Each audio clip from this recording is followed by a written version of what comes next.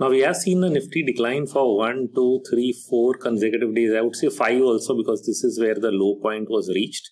And the real body, which is essentially the candle, for those who don't know the difference between a real body and a standard body, is this is of course based on bars. So when we look at the candles, you'll see they're all red. Essentially that means that the closing is lower than the open.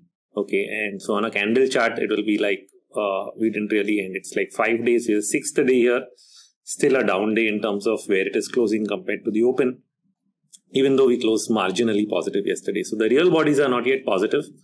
That's the basic idea. Now, if it has fallen from year to year, you can say the date, this is the 25th or the 26th, and we topped at around the 15th of September. Now, why am I talking about this is that what you really would want to figure out is which are the best stocks that you should be buying when the next move up starts.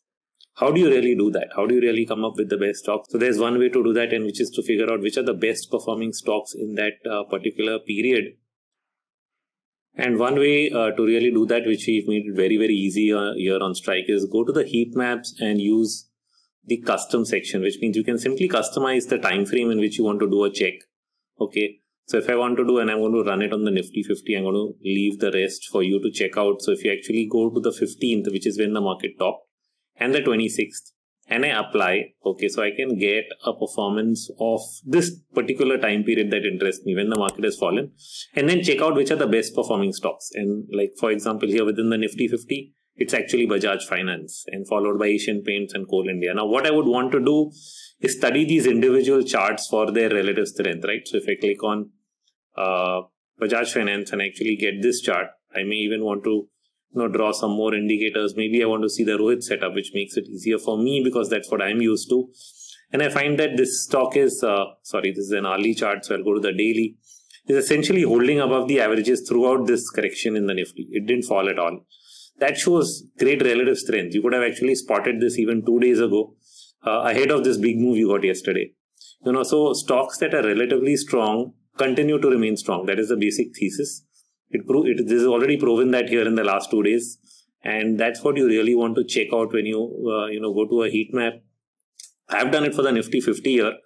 What I would want to do it on is where I trade. See, if you trade in the FNO, you want to run the FNO basket, so you drop down and do the FNO basket. You also want to click on the Nifty Midcap 100 and see those results for the cash market trades. So those are important, and if you want to go wide, you may do the Nifty 500. So, and then look at the top performers, look at the individual charts, see which ones are nice, have good setups. If you like wave counts, you can check out the wave counts, and that should help you narrow down your list and where you want to actually place trades. So that's the way to really do it. Chasing performance in a bull market is essentially the logical way of dealing with it. You don't want to find that stock which has crashed and might move, because what if it doesn't move at all?